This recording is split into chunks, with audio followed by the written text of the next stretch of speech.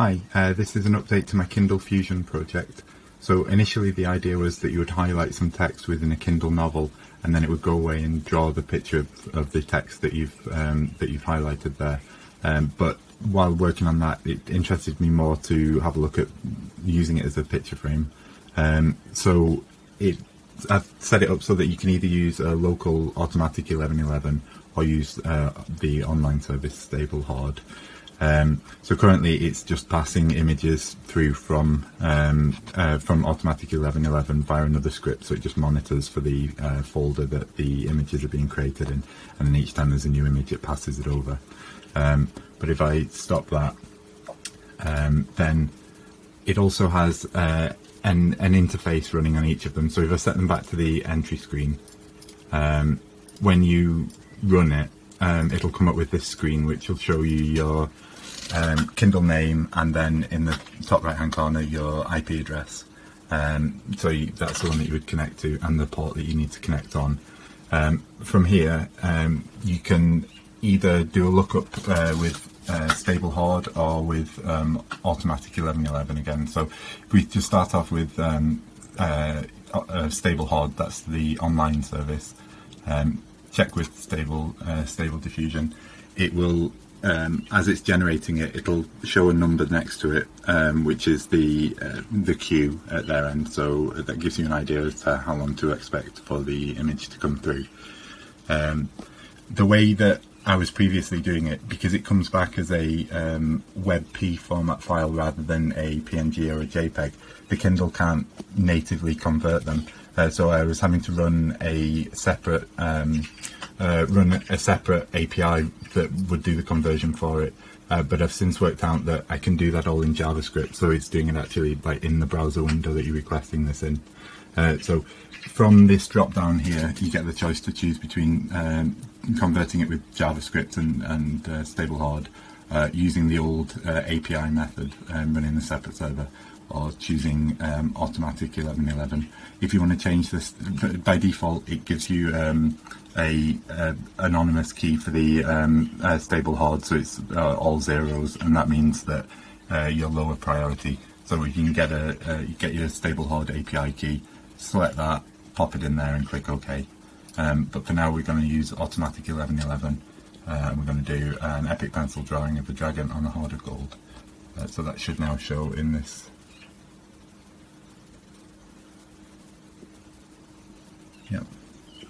And then third one, do that with Stable Hard again. Giant octopus attacking a sailing ship, epic drawing.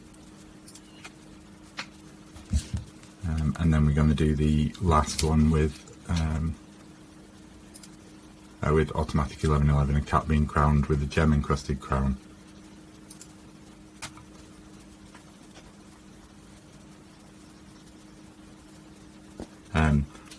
So once you've generated them, you can also pass them through via an image upload. So you just browse to it, click upload, and it puts it there. And then it also adds them to a list here. So if you just click update, and then that's a list of the previous ones that you've generated. And if you click gallery, it'll load up a gallery, and from here you can change it. So if I change it to that Kindle picture, there we go. And you're also able to remove stuff from the gallery if you just click the X next to it, get rid of it. And then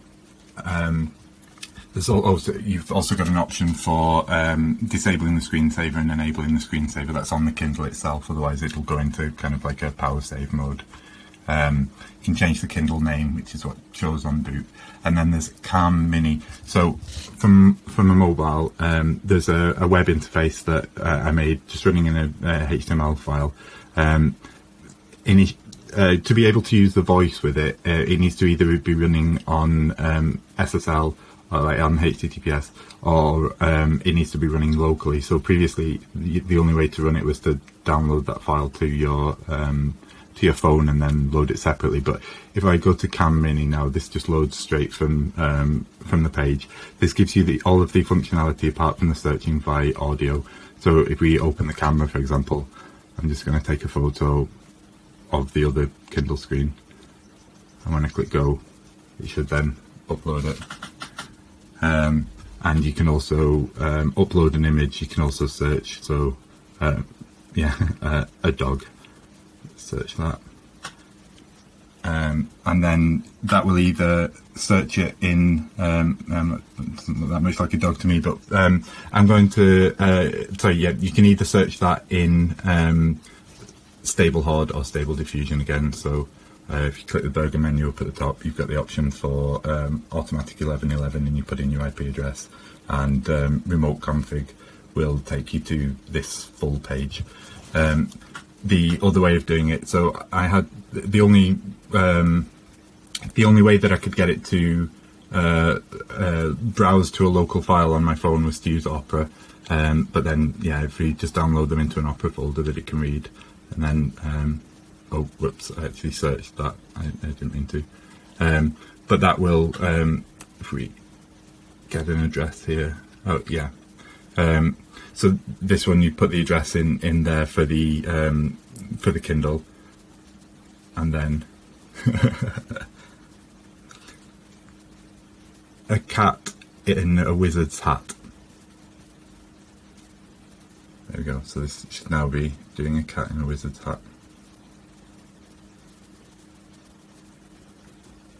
and it's doing it with stable hard there. So that's why we've got the loading.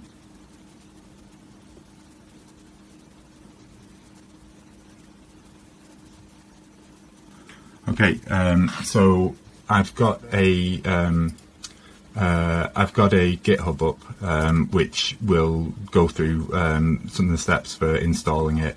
And if you still want the old functionality where you highlight the text from the book, that's included in the old version section up at the top. I plan to introduce it, but as like a toggle that you can choose within the like a toggle that you're able to choose within the web front end itself. And if you've got any questions or you've got any suggestions, please let me know. Thanks a lot.